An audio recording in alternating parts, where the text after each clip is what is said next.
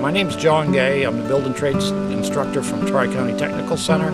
We have a school-wide community service day. We are clearing brush and trees from the snowmobile trails in St. Albans, Maine.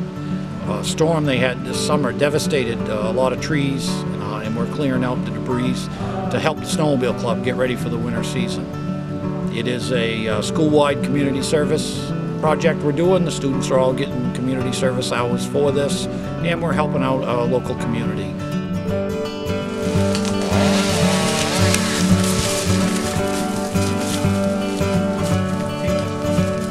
We brought the whole school out today, and they're doing a great job.